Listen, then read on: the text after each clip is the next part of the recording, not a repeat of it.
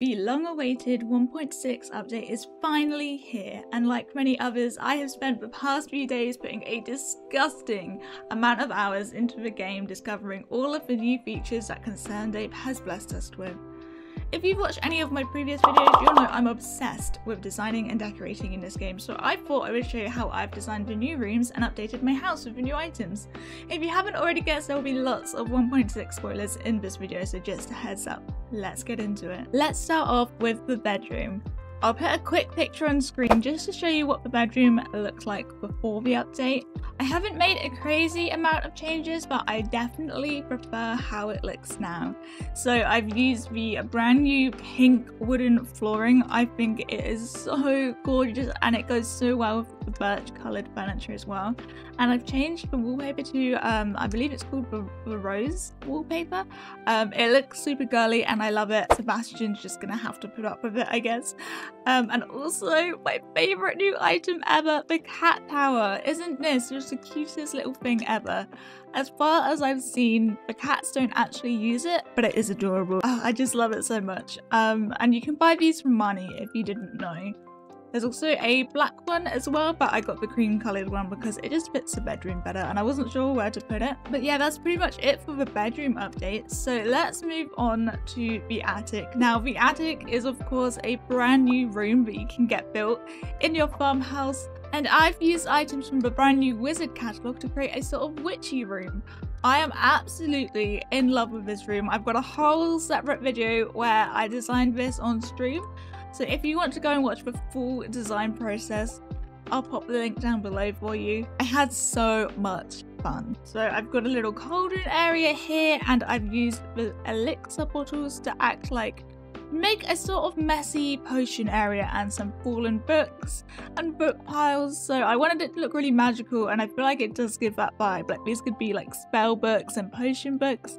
Of course I've got even more potion bottles. I've got a little broom on the wall here, so it definitely gives that witch vibe. I've got a knight statue. This isn't a new item in the game. I think you get it from the night market. I could be wrong, but I just felt like it fit the vibe. And I've got this dark piano. Now, you can buy this piano from the Calico Desert Trader. It does take 999 coal to buy, so I would stock up on your coal before you head over there. I've got a portrait of Sebastian. He fits the vibe really well, of course, being his dark and gloomy self. You can buy portraits of your spouse from the trader lady that comes to Cindersap Forest for 30,000 gold once you've got your friendship hearts up to 14. And over in this corner here, I've added a crystal ball and an end table. Both of these are found in the wizard catalogue. Like, most of this furniture is from the wizard catalogue. I'm just so in love with it. It's so gorgeous. And of course, more books, a little plant and a little bookshelf. I've also used a boarded up window here as well to make it look a little bit old and run down, like no one's been here in a while. I'm in love with this room so much. Let me know what you think. Moving down to the children's bedroom. Now I think I've only made one change in this room, so I'll quickly show you what it looked like before.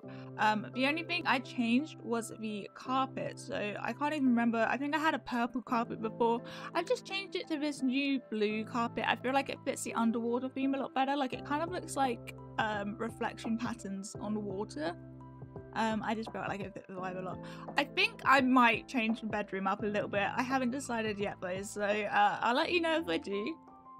But moving over to this room here. Now, this room has had a major change, so I'll show you what it looked like before. But obviously it used to be closed off, so this used to be my office area, but I've changed it and I've turned it into a sort of like mini museum.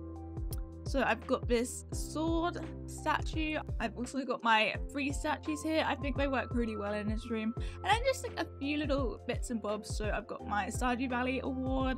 I got like an ancient mask here. A cat statue that I got from the Desert Festival. Some of the museum rewards. And then a little Junimo star at the top there, which you can get from the new Junimo catalogue. Another super cute catalogue. By the way, I've got a video coming out about everything you need to know about the 5 new catalogues in the game, so keep your eyes open for that if you're interested. It's coming very soon. Now over here is another brand new room, and this one was massive, so I found it really difficult to decorate, but I'm really happy with the result. I've turned it into a little at-home library and like a little study area, so I've used bookshelves, a lot of new items here, some stuff from the retro catalogue, a brochure stand. I think it looks so cozy. I've used lots of books on the floor to make it look like it's well used and well loved. I've added a little rug and some sort of cushions on the floor to make it look like a really cozy, cute reading corner for the children. I think it's so cute. And then this little nook over here, I've just turned into a little study area. So I've got some functional items here, like my farm computer and some of the catalogs. Yeah, I really like it. I love how warm it feels. I would love to have this in my house in real life. I would spend so much time in here. But yeah, I'm really happy with how this build turned out. Moving down to the main room. Lots has changed here, so I'll show you what the room used to look like. This is what it looks like now. So I don't even know where to begin. I've moved the fireplace over here and I put some bookshelves here, a clock. I've made it look really cozy. Again, I've used lots of rugs and cushions. And just to make it look like a little homely area. Maybe you could sit by the fire and do some reading. I'm not too sure. I replaced my fish tank with a, I believe it's called the jungle tank. You can get this from doing the raccoon quest in Cindersap Forest. So yeah, you can put fish in there like usual. So I just changed it out because I feel like it looks way cooler than the original fish tank. I've replaced all of the windows, by the way, with these little triangle windows. I think they look so much better. And I've done that throughout my entire house, I think. So yeah, they make such a difference. I've kept this little TV area pretty much the same. I've just added a little stool here from the retro catalogue because I think it looks like a little footstool, and it fits the vibe, so I really like it. It was getting dark, so I just went and slept so that we can actually see what we're doing again. So this little cubby area here is a new part of the house that you can have built by Robin. And I didn't get this initially because I had no idea what to put here. But I decided that I wanted my house to be fully upgraded with all of the possible upgrades that you can get for it. So I forced myself to get it, and then I spent a really long time working out what to do with it. And I'm quite happy with it. I made it into sort of like a messy, open sort of closet area. I've got this lovely coat stand here. You can buy this from Sandy in the Calico Desert shop. And I've got a few functional items in here as well, like the sewing machine and the telephone. Just like a load of random bits and bobs, but I think it does look really nice and it definitely fits the vibe of the entire room as well. So moving back over this way down to my southern room over here, not much has changed again in this room. I've changed the flooring and the wallpaper. This wallpaper is actually new and I feel like it's perfect for what we're going for, an indoor greenhouse, because I think it is meant to be a greenhouse wallpaper. You can sort of see like the grass shadows on the side to make it look like there's grass outside. So I think that suits the room really well. I'm really happy with it. And then the only other changes I made really are just replacing some of the plants with some of the new ones. There's quite a few new plants in this update, so if you love using house plants in this game like me, you're gonna be so happy with all of the new catalogs. But yeah, no, I still really like this room. Moving over to the kitchen. Now, so much has happened to the kitchen. I don't even know where to start. So initially, this is what my kitchen looked like. I had a small table and chairs in here because there was no dining room obviously at that point, but I have since changed that because you can now get a dining room added to your house from Robin with the update, which I went and did. So instead I've used I think it's called a spirit table to act like a little kitchen island. So rather than a full dining table, a little kitchen island with a stool. I think it looks really cute. I changed the flooring to be a bit more dark and cozy. I feel like it looks much more like a cozy, comfy farmhouse kitchen now. I've kept this little pantry area pretty much the same, except instead of using backwards facing dressers like I had before, I used short bookcases from the Wizard catalogue because I just feel like it looks way nicer now. But yeah, I'm really happy with the kitchen. And then of course the brand new dining room. I Isn't this gorgeous? I designed most of this on stream as well, which by the way, if you do want to hang out in the streams, the link is down below. You'd be more than welcome to. I'd love to have you there.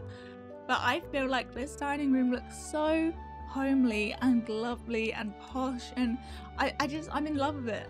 There's this new dining table from the default catalogue, which is amazing. It has all of these sort of different all of these different food items, and you can actually add your own centerpiece as well. So I just put that little plant there. So I think that's really nice. I've added a fireplace from the retro catalogue, a wine table. I've kept the colour scheme quite warm and sort of brownish, so it's kind of like a rustic kitchen, I guess. An upright piano in this little corner here, which I think I love how I've decorated this corner. So you can get this piano from the night market in the winter, and I can just imagine hosting big parties in here and having someone play the piano whilst everyone eats, and it's just, I love it so much. A little cozy seating area as well with some books if you just want to chill out. Another fish tank, and I've also used the tip that I talked about in my interior design tips video, where you pop a little sunken ship model behind the fish tank to make it look like a model inside the tank itself. I think it really makes a difference. But yeah, a lovely little fish tank, and then just more plants and bookshelves. You can never have too many plants and bookshelves in this game, in my opinion, and the update brought so many different types of those things. So yeah, I've just been adding them everywhere. And then I've added a little dresser here from the retro catalogue, just in between the two rooms to make it connect a little bit better. But I think overall I'm so happy with how the kitchen and the dining room look. It's so much nicer having more space and being able to have a dedicated room for the table and chairs rather than cramming it all into the kitchen. So yeah, the upgrade is definitely worth it. And then finally moving on to the basement. Now I haven't made many changes at all with the basement because I was so happy with it before that I didn't really think there was anything that I could do to improve it. But I have added a spirits table and a wine table up here as well, because of course it's a downstairs bar, so I need to have some sort of like alcohol table with lots of bottles and stuff. But yeah, not much has changed, but I'm still really happy with this room. So what do you think? What was your favourite room? How have you used the new 1.6 items to upgrade your house? Thank you so much for watching. I really appreciate it. If you did enjoy the video, please do like and subscribe. It really means the world to me. And there's lots more Stardew and decorating videos coming soon. Thanks so much for watching. I'll catch you in the next one. Bye!